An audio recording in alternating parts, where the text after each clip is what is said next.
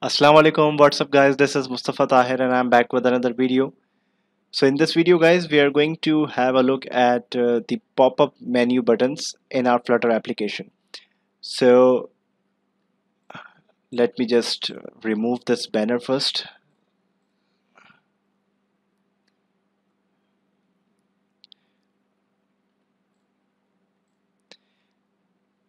So guys, you might have seen in most of the mid-level or even some complex applications that if they have an app bar, they might have a an icon on the right corner for rating, for app store rating or play store rating, or for the app exit and share button as well.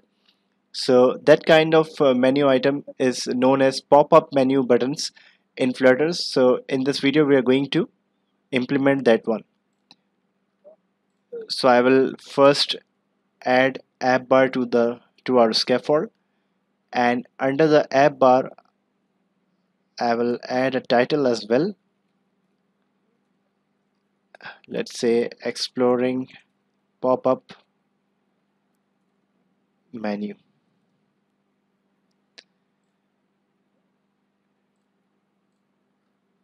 And I want to add an icon so that from that we can access our pop-up menu item.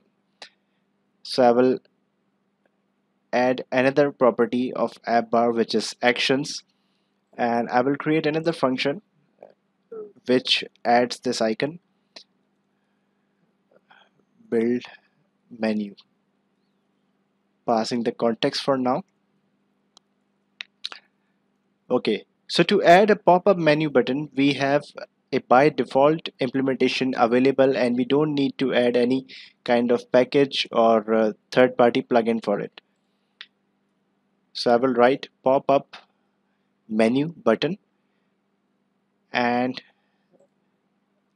I need to specify the type as well, as it comes with type T, which means that you can represent any variable you want. So in my case I will apply a string, and we need to also define item builder, which is of course a list. For the item builder we need to pass one parameter, and then we can use the list. So for the list I'm creating another one,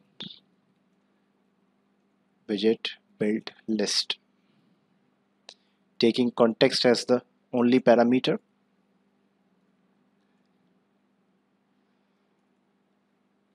And in the list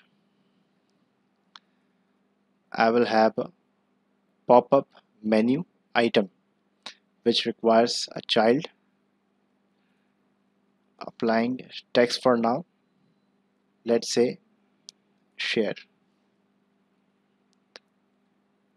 and I need to replace this with dynamic. I will create three more, let's say for share, for rate us, and let's say save, and the last one would be exit. Now we need to add this function into our item builder.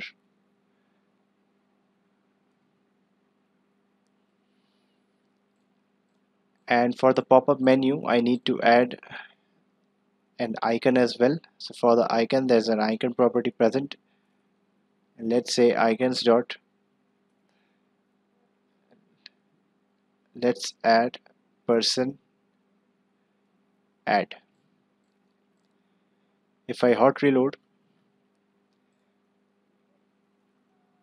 and pass this function under the app bars action, and if I hot reload now, and if I click this one, list pop-up menu dynamic, oh I forgot to define the type.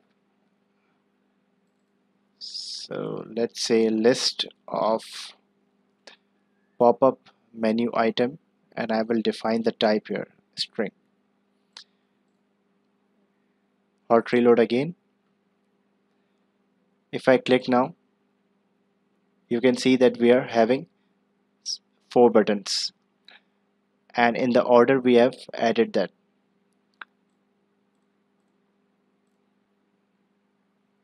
So here our 50% code is completed. Now only one thing is remaining, which is that how can we access these particular indexes.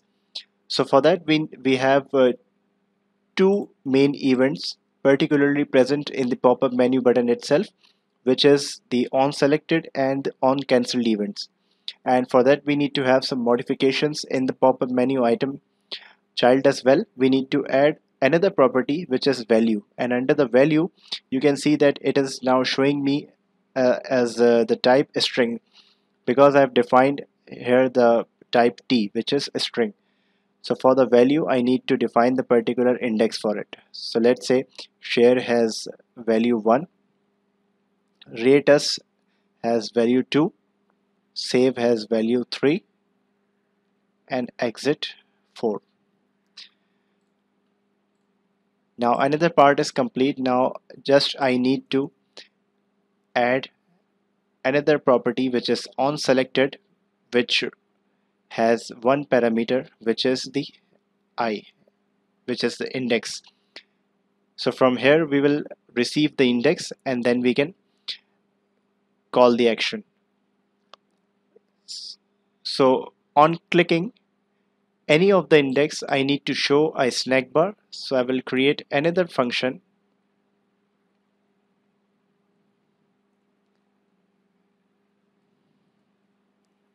pass the context again, scaffold messenger dot off context dot show a snack bar, and on the snack bar I will show the context clicked, and I will pass the index here.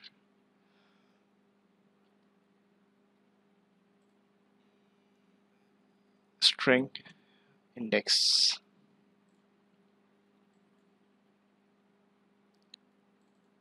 Sorry, remove this, we don't need.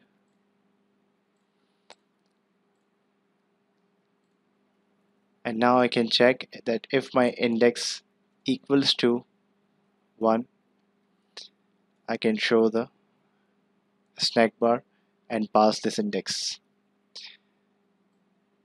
I can do the same for index 2, 3, and 4 respectively. 2, 3, 4.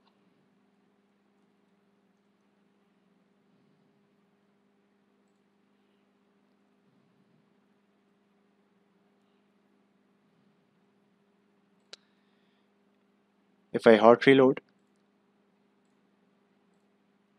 if I click any of this, you can see that the snack bar is appearing, highlighting the particular index which I have pressed.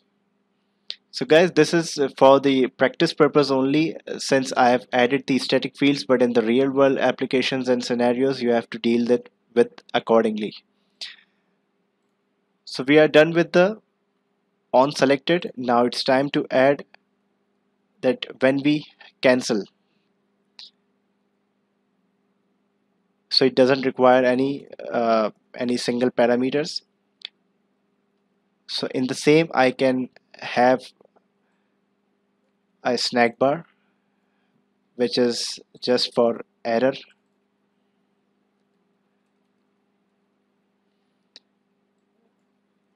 I won't pass any index,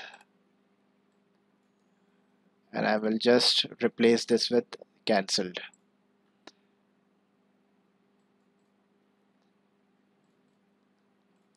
And on the on cancelled I will simply call this function.